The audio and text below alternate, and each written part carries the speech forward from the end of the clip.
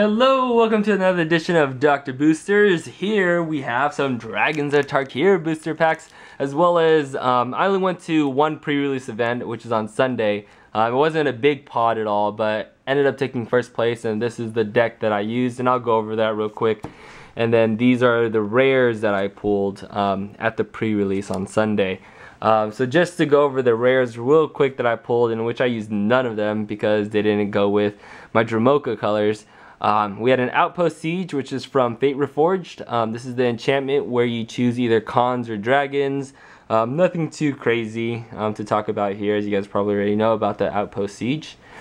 The next one, which is from the Dragons of Tarkir, is the Corpse Weft, which is an enchantment for 3 mana. What you do is you pay 2 mana, you exile 1 or more creature cards from your graveyard, and you put an XX black zombie creature token onto the battlefield tapped, where X is twice the number of cards exiled this way. So you'd have to have a pretty big graveyard to actually make this card worth it to build a whole bunch of zombies. The Living Lore for 4 mana, it's a blue card. It's a creature avatar with the power and toughness as star, where when this guy comes onto the battlefield, exile an instant or sorcery card from your graveyard. Living Lore's power and toughness are each equal to the exiled card's converted mana cost. Whenever Living Lore deals combat damage, you may sacrifice it. If you do, you may cast the exiled card without paying its mana cost. The next one, pretty good card if I was playing green and red, but I wasn't, is the Harbinger of the Hunt. This is a dragon with a 5/3 power toughness. Flying, of course, because it is a dragon, for 3 mana, and if you use the mountain for this one, he deals 1 damage to each creature without flying. 3 mana where you use the green, he deals 1 damage to each other creature with flying. The next one I had was the Dragon Lord Prerogative, and this is for 6 mana. Pretty expensive if you're playing the limited. It's an instant speed. As an additional cost to cast Dragon Lord Prerogative, you may reveal a dragon card from your hand. So you definitely would have to have a lot of dragons to utilize this guy. If you reveal the dragon card or control a dragon as you cast Dragon Lord's Prerogative can't be countered. And what the big ability is that you get to draw 4 cards. The last one that I got, the only reason I'm showing this is because this is the only foil that I pulled. This is an Anticipate. I actually think it's a pretty good card for 2 mana, instant speed. You look at the top 3 cards of your library, you put 1 of them into your hand and the rest at the bottom of your library in any order. Awesome if you need to like top deck something because you need that last win. So to go over the cards that I used, I ended up playing white and green, went Dromoka, but not really too many green cards. This is Fate Reforged card, the Veiler stance. Pretty much what I did was have a bunch of bolster to just beef up my dudes. I got the Echoes of the Kin Tree, which for 2 mana, you cast it as an enchantment, you pay 3 mana and you get a bolster dude. And then I had a couple other destroying creatures, and then I also had the ability to bolster them when I played that card. Some more bolstering moves, Pacifism, which has pretty good art I think this time for the Pacifism. And then this card was awesome in limited, Glaring Aegis. It's an enchantment for 1 white mana. My enchanted creature gets a +1/+3, but the big thing that helped me out in a lot of the playing was when I drop him down, I get to tap target creature and opponent controls. So, you know, if they don't have too many creatures down, I drop this down, I buff up my dude 1/3 and I swing. Then just some regular creatures. I had a First Strike Bolsterer for 3 mana. Every time he attacks, he bolsters. And then the Hidden Dragon Slayer was awesome to play against those big dragons for 2 mana, but then you use his morph ability is why he's a rare, and you use the Megamorph, for 3 mana. When he turns face up, you destroy target creature with power 4 or greater, so that's awesome when you need to get rid of a dragon. He was really good because I had so many warrior creatures. The Herald of Dromoka for 2 mana. He's a 2/2 with vigilance. Other warrior creatures I control gain vigilance. He was just a life linker, nothing special about him. He was okay, I didn't really play him much. He's a monk that whenever I cast a non-creature spell, since I didn't have too many creatures I control, get a +1/+1. He wasn't anything. Had an Evolving Wilds, which I think is pretty cool art on that guy. Evolving Wilds, I get it pretty much to search for a basic land, but it comes into tap. Not too many green cards I used. I only had 3. This is pretty much a fog for 2 mana. Winds of Ol Sisma, pretty much is a fog. Stampling Elk Herd, this was pretty good actually for 5 mana. He's a 5/5.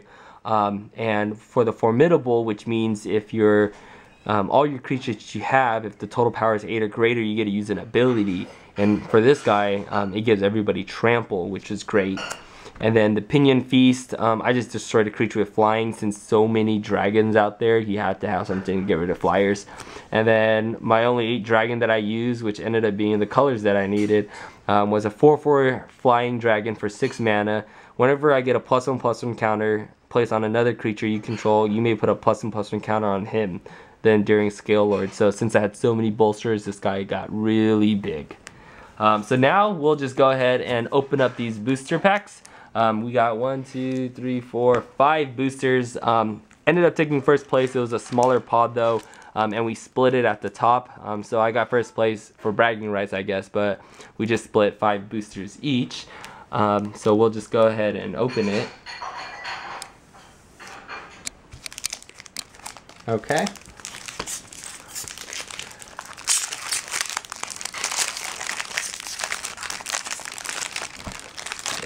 I'll show mine first. So we'll just go to the uncommons and the rares. Got a Resupply, Grave Purge, Hardened Berserker. The first uncommon is Cal Sisma Behemoth. This is for 3 mana. He can't attack or block unless you pay 2. So what's the upside of him is that he is a 5/5 creature for 3 mana, but you have to play 2 every single time. Scale Blessing is 4. I use this guy. He's a bolsterer. Bloodchin Rager is a 2 mana. He's a human warrior. Whenever he attacks, each warrior creature you control can't be blocked this turn except by 2 or more creatures. And our rare is the Commune with Lava. Instant speed. Exile the top X cards of your library until the end of your next turn. You may play those cards. Alright, for our next pack we have a Display of Dominance, which you choose one. You either destroy target blue or black non-creature permanent, or permanents you control can't be the targets of blue or black spells your opponents control this turn. It's for 2 mana. This is probably a sideboard card. Our next one is Dragon Lord's Servant, and this is a 1/3 creature for 2 mana. And dragon spells you cast cost 1 less colorless to cast. So if you're running a lot of dragons, you're obviously going to be running this in your deck. And our next card is a dragon. It's a 6 mana Acid Spewer Dragon. It has flying and death touch. It's a 3/3. It also has Megamorph for 7 mana. So you can flip it, and when you do, you put a +1/+1 counter on it. And when it's turned faced up, you can put a +1/+1 counter on each other dragon you control as well. And for our rare, we have Gleam of Authority, which is 2 mana, and it's an enchantment. So you enchant a creature, and it gets +1/+1 for each +1/+1 counter on other creatures you control, and also has Vigilance. And for 1 mana, you can pay the 1, tap it, and bolster 1. Oh, that's awesome. So, had we had this in our deck, would have gotten out of hand really fast with all the bolstering going on. Very good card. Nice. Alright. Alright, so and the next booster we have is the Savage Vent Maw. This is 6 mana total, 4 colorless, 1 green, 1 red. Is the flying 4/4 dragon. Whenever he attacks, I can add 6 to your mana pool. Until end of turn, this mana doesn't empty from your mana pool as steps and phases end. That's crazy mana. Ridiculous. Another Strong Arm Monk for 5 mana. Whenever you cast a non-creature spell, creatures you control get +1/+1. A Minister of Pain for 3 mana. It's a human shaman with Exploit, which is when this creature enters the battlefield, you may sacrifice a creature. When Minister of the Pain exploits a creature, creatures your opponents control get -1/-1 till end of turn. Sorry, this is part 2. So back to the Radiant Purge. For 2 mana at an instant speed, I get to exile a target multicolored creature on multicolored enchantment. Pretty good when you're looking at, you know, this cons block, since so many multicolors are out there.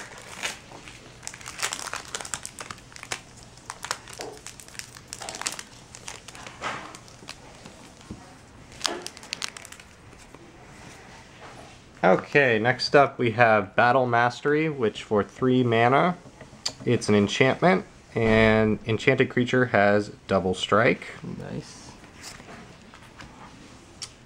And Salt Road Quartermasters for 3 mana, enters the battlefield with 2 +1/+1 counters on it, and for 3 mana you can remove a +1/+1 counter from this card and put it on a target creature, and it's a 1/1.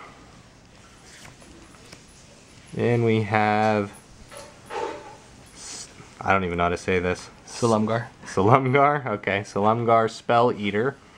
This is a creature that's a 2/3 for 3 mana. It also has Megamorph for 5. And when it's turn faced up, you can counter a target spell unless its controller pays 3 colorless mana. That could be good. Seems a little expensive to play. And we have a Mythic Rare for 3 mana, Deathmist Raptor. It has Death Touch, and whenever a permanent you control is turned face up, you may return Deathmist Raptor from your graveyard to the battlefield face up or face down. It also has Megamorph for 5 mana, and when you turn it face up, you can put a +1/+1 counter on it, which would make it a 4/4 Death Toucher. Very cool. Yeah. For 3 mana? Yeah.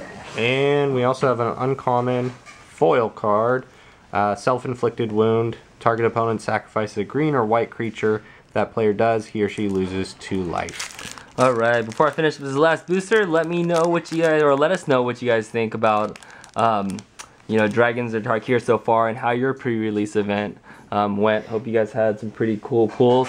We'll hope we get the big Narset right here, foil if we can. We'll find out. So let's see how this one goes. Also, you know, hit the subscribe button if you can, and if you want to see more videos, we'll be doing a giveaway hopefully shortly soon, and it'll be giving away cards. So, last booster pack. Alright, our first uncommon is the Swift Warkite. This is for 6 mana. Let me get that in focus a little bit. Alright, it's a dragon creature. Flying, when Swift Warkite enters the battlefield, you may put a creature card with converted mana cost 3 or less from your hand or graveyard onto the battlefield. That creature gains haste. Return it to your hand at the beginning of your next end step. Then we got a Lightning Berserker for 1 mana. Awesome card for a 1/1. Lightning Berserker gets +1/+0 until end of turn. It has a dash ability for 1 mana. A Silk Wrap, which is 2 mana for an enchantment. When Silk Wrap enters the battlefield, exile a target creature with converted mana cost 3 or less an opponent controls until he leaves play. And our final rare is a Harbinger of the Hunt. This is what I had in our pre-release, but then I couldn't end up using it. For 5 mana, it's a dragon with a 5/3 flying, and it looks like that is it. So I hope you guys have a good one. I guess the Mythic actually was the best pull that we had out of this. No Narset, but hopefully we'll get one in our booster box that we'll be getting when it comes out. Otherwise, have a good one. Thanks, guys. Bye.